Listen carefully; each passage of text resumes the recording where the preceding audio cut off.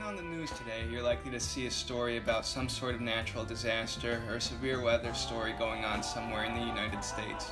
Seldom, if ever, do you see the story broadened into a larger perspective, one that brings up the question of climate change.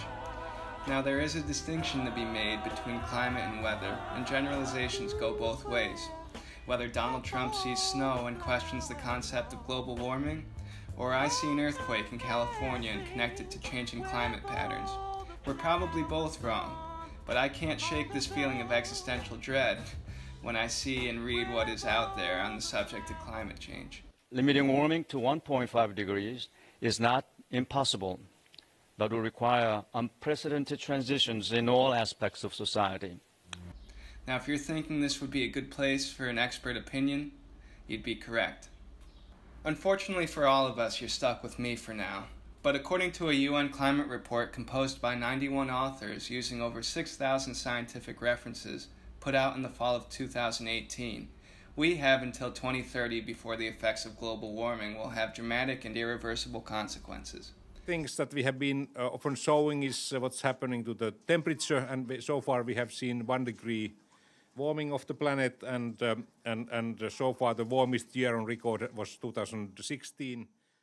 The report calls for large-scale changes to our global society, citing not only the harmful processes of the industrial and industrializing world, but addressing the issue of global poverty as a major contributing factor.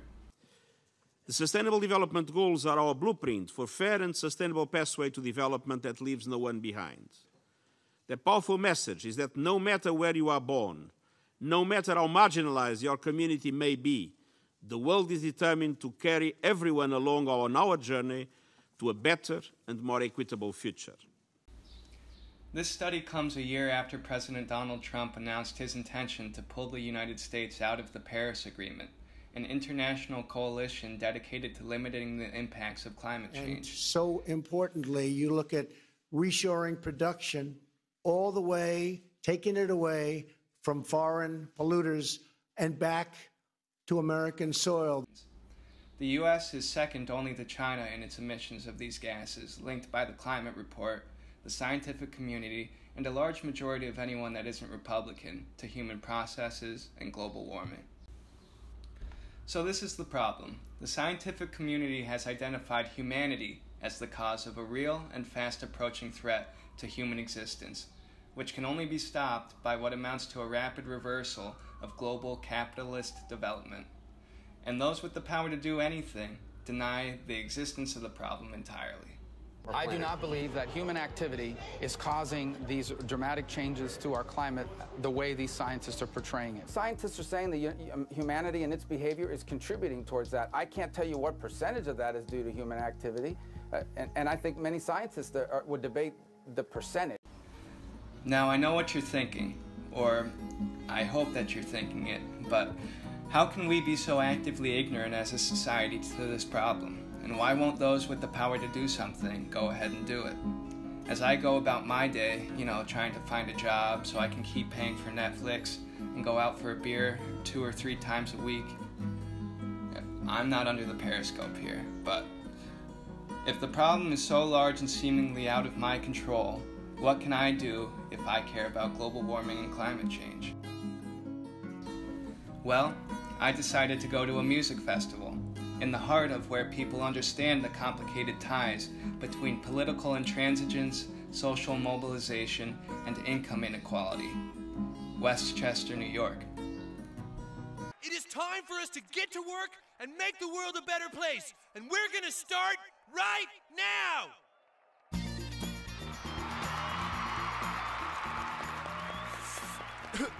Oh man, I can't wait to see the look on those little Eichmann's faces when they hear this crunchy groove. I decided to ride a bike from my home in the Bronx to Croton Point on the Hudson River in a half-hearted show of solidarity with the environmental mission behind the music festival. This was the 50th annual Clearwater Music Festival put on by the nonprofit Clearwater Sloop Organization. And I came here because of the man who started the organization back in 1966, Pete Seeger. Come all of you good workers, good news to you I'll tell. of how the good old Pete's been a personal hero of mine ever since I saw him perform at my school back in 2014.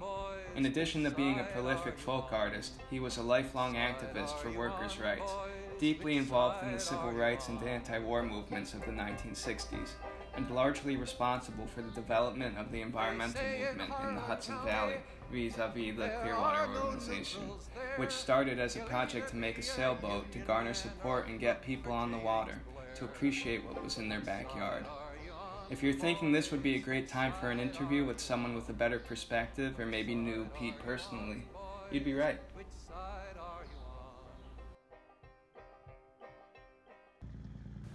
But the Clearwater Festival is about celebrating the work that the organization does, educating people about the Hudson River and its ecosystems, as well as protecting those systems from environmental abuse and manipulation.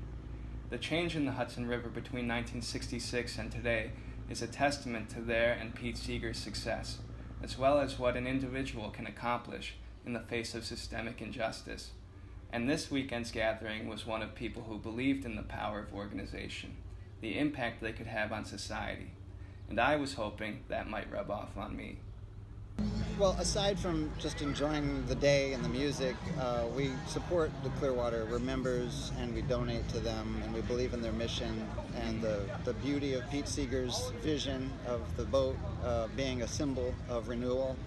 Right. So, you know, it's kind of in our DNA here on the Hudson River. Mm-hmm. So you're from the area? Yeah, we live right here in Croton. Oh, that's nice. Yeah. That's nice, the home festival. Exactly. Right. Has being involved in Clearwater or the festival or just coming every year, has that inspired any activism or individual efforts on your part or people that you know? No, but that's not what I would want to convey, because it's like the people we know and ourselves, we're already like preaching to the choir. So Clearwater is the message that we represent. So we're not more active because of Clearwater, but because of Clearwater, I'm sure many people have been inspired to increase their level of involvement. Right. So you can support what the festival stands for and just be there for a good time. There's no problem with that, and the spirit of activism isn't lost either. There was a whole section of the festival grounds dedicated to it, actually. And I'll admit, up until this point, riding a bike here, being at a music festival, looking to speak with activists, I was worried that this whole thing would be an exercise in empty posturing. Maybe that I was virtue signaling in some way. But luckily, I was able to find some very motivated individuals. I teach at the University of Miami in Florida, and I'm a scientist who studies the ocean. So I've been working at this for a very long time, and I'm very happy to say the Citizens Climate Lobby, first group that gives me hope that we can actually get real progress in putting a price on carbon. Until the price is corrected to reflect the damage done by the emission of carbon fuels, then we are still going to have the same problem. I'm the Westchester group leader here in Westchester County, and we have members from all throughout the county, and we lobby and speak to people in our district, our local Congress people. And what do you say is the value of coming to a place like the Clearwater Festival, being a music? Well, it enables us to reach out to people in a short amount of time, a large amount of people, because there's like thousands of people that come to this festival every year, and a lot of the people come because they're interested in the environment, they're interested in saving the planet, they want to clear up the Hudson. That's just one aspect of the environment. Ours is to clean all the environment. And this is a great opportunity for us on an annual basis to speak to the people who come to us and give out our message. And a group I was very eager to get a hold of, luckily, was also there. Despite our current administration's aversion to climate science, a significant portion of the population does want to join the global community in combating climate change. And the United States response is a bill that is currently being considered in the House of Representatives called the Green New Deal. It's a bill that, like many other facets of American politics, is very divisive.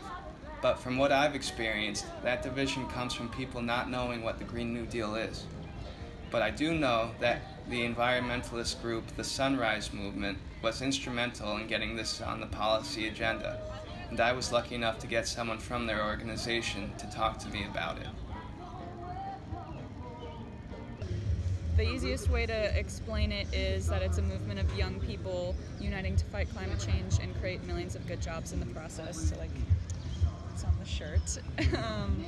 And it's basically like not just an environmental movement, it's really heavily focused on environmental justice.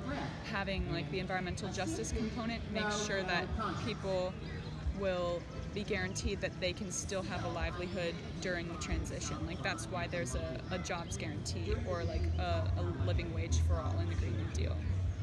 The Sunrise Movement was kind of responsible for the Green New Deal, or came up with it? Or it's like, what was the genesis of that? From my understanding, it was definitely brought to the forefront of national dialogue with the help of the Sunrise Movement, but it's really championed by Alexandria Ocasio-Cortez. She was the one who, since she entered Congress, like made this her project, her platform. She was the one who wrote that resolution with Ed Markey. I don't think that the idea, I could be wrong, I don't think that the idea was born from Sunrise necessarily, but as soon as it became a thing, it was like, that's going to be our campaign through the 2020 elections, because that's in line with our views. So could you kind of tell me what the Green New Deal is beyond just like the conceptual, like environmental protection kind of thing? Yeah, so it's, a lot of people get confused because they look at it as just like a single piece of legislation, but it's really a blueprint, and it's like, well, the way it exists right now is it's just a resolution that's been presented in Congress and people can sign on to co-sponsor it, but it's really a call for a decade-long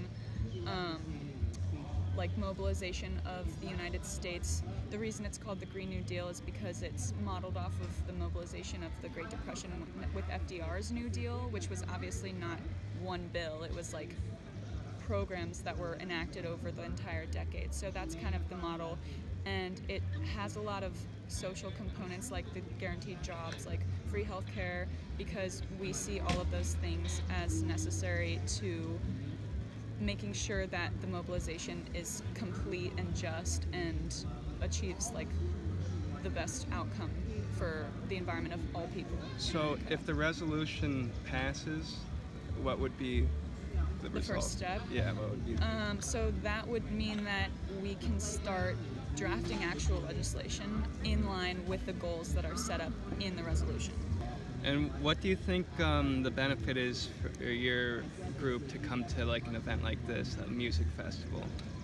So one, we know people are going to be interested in hearing us talk, and we can't really do anything without donations and without support from people, without spreading awareness. It just kind of starts this like shift in what people are talking about, and that's already happened because of like the National Sunrise. That's why all the Democratic candidates are talking about climate change now, because like there was that push from activists, and so you just need to be heard, really. It sounds cliche to say, but I really did feel a little less pessimistic and powerless about our chances as a society after meeting all of these people. It's easy enough to feel that way in today's world, but instrumental in tackling any problem larger than ourselves is coming together and recognizing the value of collective action. Putting aside platitudes in the, at least ideologically homogeneous setting of an environmental music festival, we can choose to have an impact on society, and Pete Seeger's Clearwater Festival is a testament to that impact.